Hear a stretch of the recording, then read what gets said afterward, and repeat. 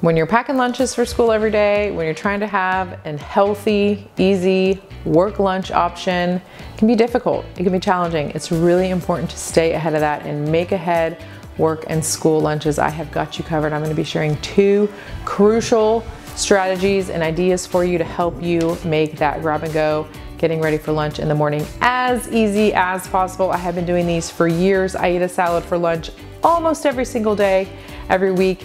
And the weeks where I am disciplined and consistent with getting these prepared makes my life throughout the week so much easier and smoother. All I have to do is grab and go. I literally don't have to think about it. When it comes to school lunches, freezer PB&Js are a big favorite, and I'm gonna show you some important tips and tricks for making the perfect homemade freezer peanut butter and jelly.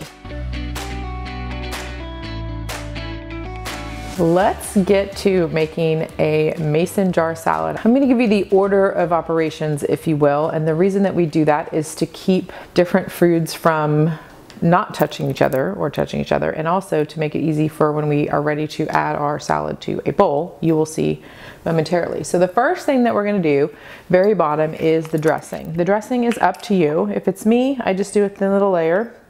If it's my brother, I would add that much.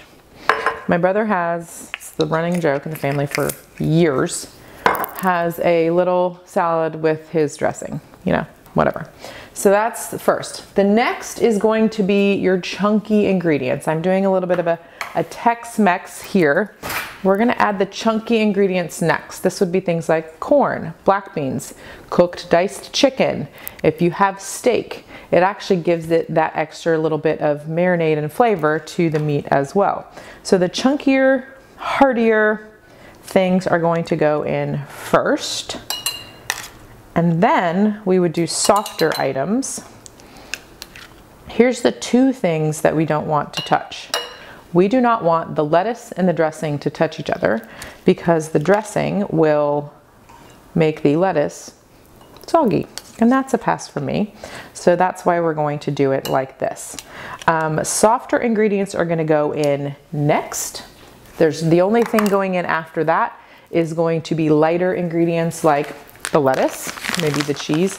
So, you know, if you were doing, I'm gonna do shredded cheese. I'm gonna do that here. A feta, a gorgonzola, blue cheese. This is a good layer for those softer ingredients. Softer salad ingredients, if you're doing like a citrusy theme, you could do like mandarin slices, things like that are going to be the softer. Just whatever ingredients you like in your salad, you can imagine which layer they're gonna go into. Next, we are going to add the lettuce, and we're going to medium pack it in there. Not lightly pack it, not pack it really well, but I wanna make sure we have enough lettuce in here so that we get a good hearty salad. So we're gonna just kind of pack it in and leave a little tiny bit of space at the top. This is a romaine, a spring mix is gonna work. I just like romaine, I think it does really well as a mason jar.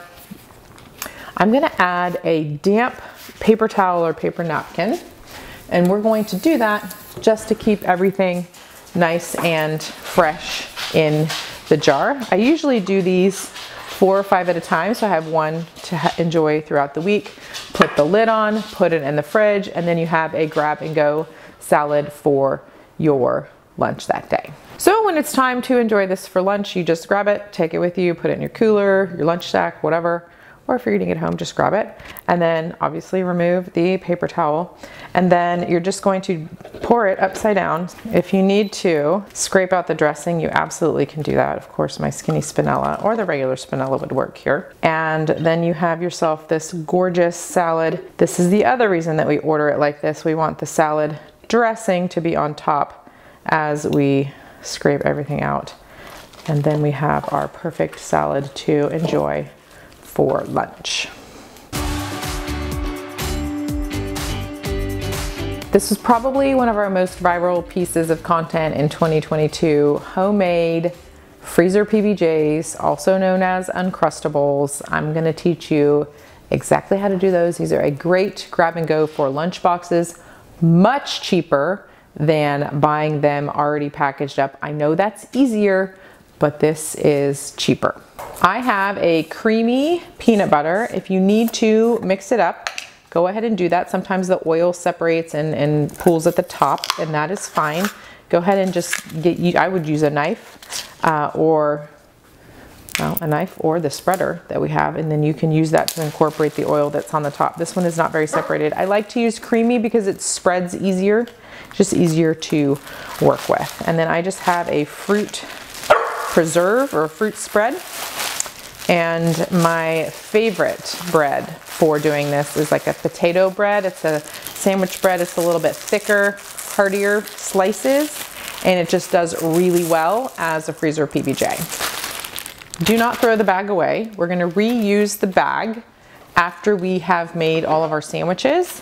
We're going to make our sandwiches, then we're going to stamp and seal our sandwiches and put them back into the bag with either a piece of cut parchment paper or a paper napkin in between each one. It keeps them from sticking together. It makes it really easy to grab out of the baggie and then add into your lunchbox.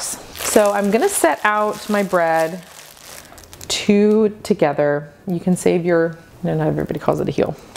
We're gonna set that aside. You can save it. I actually have a bag in my freezer that has heels in it, and I use that for making like egg casseroles at the holidays and stuff. I just keep them in my freezer. Peanut butter side, obvi. Jelly side, also obvi. I love this because of the rounded edge. It can scrape. It can also cut. I'm not gonna like cut myself, but like it can cut because it's just thin enough. Even though it's plastic, it can still cut through the bread. And the sandwich, after you're done making it, you can use it to cut. I'm obviously not gonna do that with these because I want them to be that circle sealed off shape, which we have a cutter tool that will help us both cut and seal the edges of the bread together. Knowing that, we have to be careful of where we put the peanut butter and the jelly. I'm gonna make this as if it were a normal sandwich, in part because the edges then become my lunch. So we don't want that to go to waste. So I actually strategically try to I'll make some sandwiches for lunch and then I'll cut some for the freezer, and then we eat the scraps with lunch, if that makes sense. We don't want any of this to go to waste. So I'm gonna show you how we're gonna do this. We're actually gonna do peanut butter. In the case of a freezer PBJ, it is absolutely crucial. If you learn anything from anything here, the peanut butter has to go on both sides of the bread, because the peanut butter, the oiliness of the peanut butter, acts as a moisture barrier for the jelly and the bread.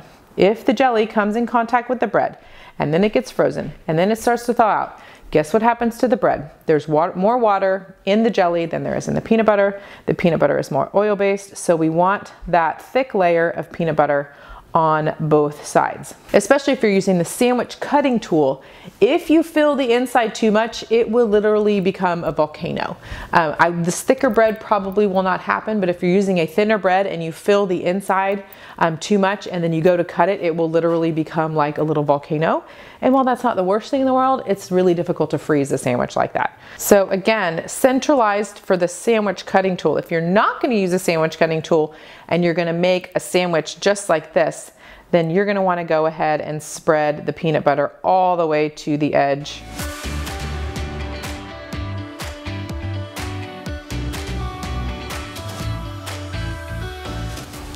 Almost done. I'm gonna wipe the edge of this tool really clean. If you need to use a towel or rinse it off, you can. But then I'm gonna switch sides and use the other side of my handy dandy scraper. Of course, we have these in our shop, the peanut butter and jelly scraper. And that way I can switch to the jelly side. I don't get jelly in here, I don't get peanut butter in there. Very handy. Also has the cutter tool and just a quick little mix. This is only going on one side. We don't need to double up. These are gonna be really thick sandwiches. And then after we close the sandwich, we're going to press the larger circle around to cut out the sandwich. And then there's the second piece of the sandwich sealer that you press in to create the ridges that make basically the sandwich seal together. And then you kind of wiggle it a little bit, then pull around the sides. Of course, the sides then become your snack. And then you can separate the sandwich out and then add it to the baggie. In between the sandwiches and the baggie, you can add a piece of parchment paper, wax paper, or a paper napkin. The paper napkin will help control a little bit of the liquid from any condensation that might be happening. And there you have your PBJs ready to grab from the freezer. I hope these 2 ideas help inspire and encourage you to get into your kitchen and making these and getting yourself set up for success when it comes to lunches in the next coming weeks. Please like this video if you learned something new. We share new ideas, cooking hacks, recipes, and such every week in the Learn to Cook on a Budget series. We release new episodes at noon Central Time on Wednesdays. If you want to get notified when we have new episodes available, please click the subscribe button so you will get that notification. And I look forward to seeing you in the next video.